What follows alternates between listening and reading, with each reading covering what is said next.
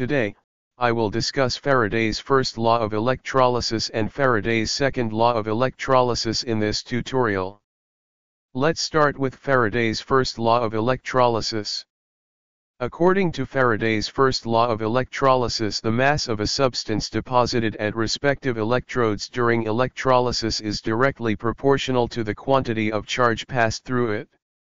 If W is the mass of a substance in gram deposited when Q coulomb of charge is passed through its solution, then according to Faraday's first law of electrolysis, W is directly proportional to Q, or W equals ZQ, where Z equals electrochemical equivalent or a proportionality constant.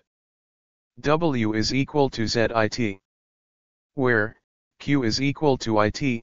Here, I is current in ampere and T is time in second. This law shows the quantitative relationship between the substance deposited at electrodes and the quantity of electric charge or electricity passed. We can see in figure that quantity of electric charge is directly related to the substance deposited at electrodes. Faraday's second law of electrolysis. According to Faraday's second law of electrolysis, when same quantity of charge is passed across different voltmeters connected in series, the mass of substance deposited at respective electrodes is directly proportional to its chemical equivalent. That means W is directly proportional to E, or W is equal to A into E, or W by E is equal to A, where W is mass of a substance deposited, E is equivalent weight of that substance, A is proportionality constant.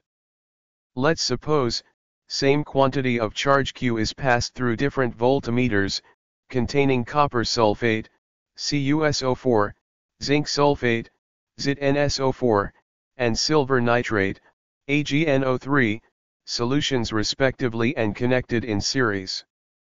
According to Faraday's second law, mass of copper deposited by equivalent weight of copper is equal to mass of zinc deposited by equivalent weight of zinc is equal to mass of silver deposited by equivalent weight of silver.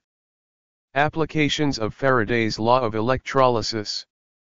This law is used in electroplating.